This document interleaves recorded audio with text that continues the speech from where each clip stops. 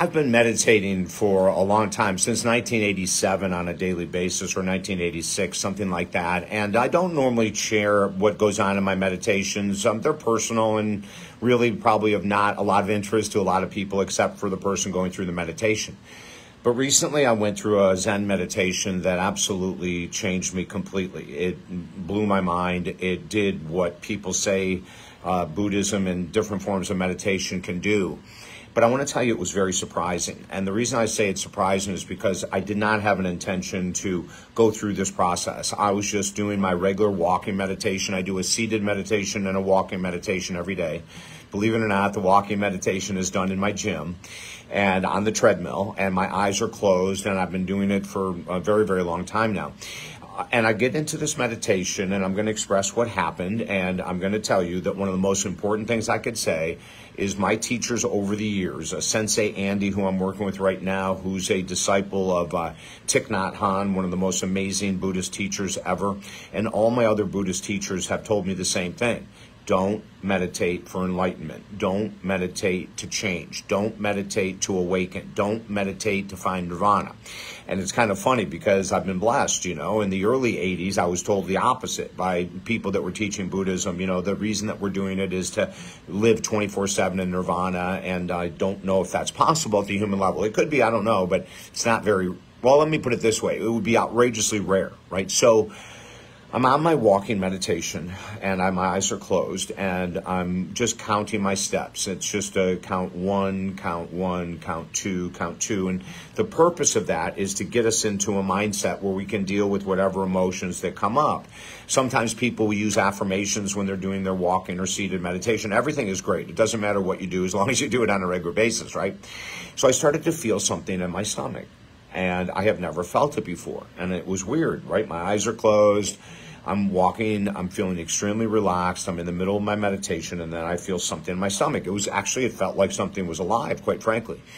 And so I just kept breathing and breathing, and then all of a sudden this smile came to my face, just this little smile, and I thought, well, that's interesting. I'll just let it sit there. I don't know what brought it up. And then this feeling in my stomach moved up into my chest, right into my heart area.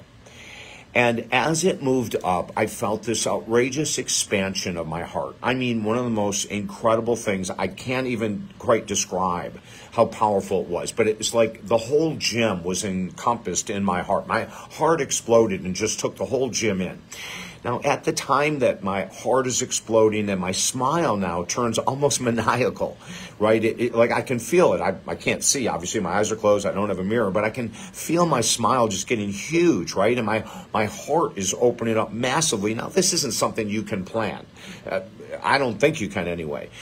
And I didn't even know what was going on. And then all of a sudden, tears started rolling down my face, you know, and I didn't even think, I wonder what people are thinking. I'm glad I didn't even go there. I didn't care. But I'm having this experience that is so deep and so intense, and my heart is expanding wider, and the tears are flowing more deeply, and the smile is incredibly wide, and I don't know what's going on. I'm just flowing with it, right? I'm in the process. I'm accepting it. I'm loving it, as a matter of fact. And then all of a sudden, one of the most insane things I could ever imagine happen. And in front of me, I see a silhouette, almost like if you go to a gun range where you shoot. Yeah, I haven't practiced shot in a long time, but I used to go to a gun range and shoot, and they would have the silhouette of the body of the person, right? Well, so my eyes are closed, and my heart is open, my tears are flowing, my smile is there, and then all of a sudden I see a silhouette of my body. I don't see my face. I don't see shoulder. You know, I see just a silhouette. And I go, oh, my God, that's my body.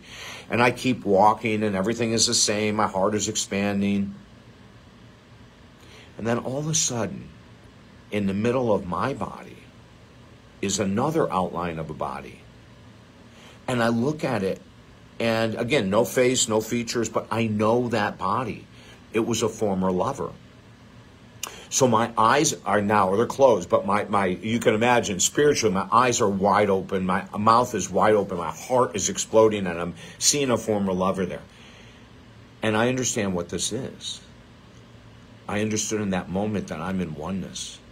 I'm in the deepest compassion. But wait, it gets bigger. Just as I'm in this oneness with this former lover, there was another silhouette came behind her, and another body behind her, and another body. All of a sudden, it was like miles long of bodies, but silhouettes, right? You can't see anything, faces, you can't really see anything. And then I understood that that was the process of oneness. That's the process that we all want to reach, or I hope we all want to reach, is that we stop judging even former lovers. I couldn't believe she was the first one in line, although it makes sense in some way, right? But we have to stop judging those people that are different color, different sexual orientation, different political orientation, you know. And that's what happened during this incredible meditation. Now, it has stayed. I am a person who's very anal. I'm very organized, very structured. And since that happened now, about a month ago, things have really gone astray, I'll say, in a good way. You know, I was raised in a very organized, structured manner, which served me very, very well up to a point. But then it turns into anxiety, like when you're always on time and you have to be early and you have to be prepared. And so I've been living in a lot of anxiety. And this meditation showed me that. This meditation showed me that I don't have to live there, because after I was done with the meditation and I came home, I sat for 6 hours staring out the window. I wasn't feeling anything. I wasn't feeling happy, sad, mad, glad. I wasn't hungry. I didn't have to go to the bathroom. I was in this state, a state of acceptance, a state of complete love, a state of complete compassion. No emotions coming out of me as I'm telling you. I can just tell when I was seated that there was nothing else I needed to do. The next day, it was another 4 hours of seated.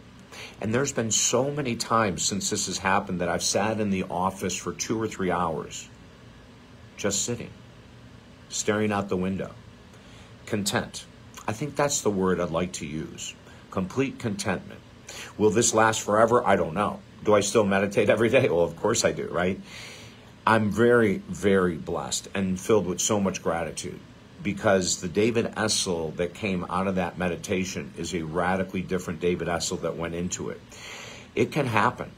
I've heard of other people that have had very strong changes and very strong awakenings through meditation and working with different individuals.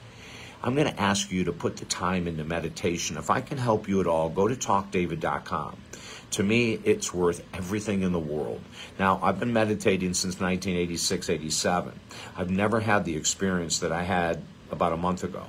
I've never felt it stay with me. The most amazing thing in the world is that this is the new David Essel. This is the David Essel that doesn't grind anymore, that is comfortable sitting for 6 hours. I was shocked. I've done it multiple times. And it's not like an intention. I don't sit down and go, okay, I'm going to sit for 6 hours. I sit down, I stare out the window, and I'm just there. Pure contentment. Does that mean I'll never stress again? I'll never have problems with money or never have problems with relationships or not? Of course not. I'm a human being. I'm going to go through what every human being goes through. But maybe just with a different attitude, a different mindset. That's what I want to hold on to. That's why I'm going to keep practicing.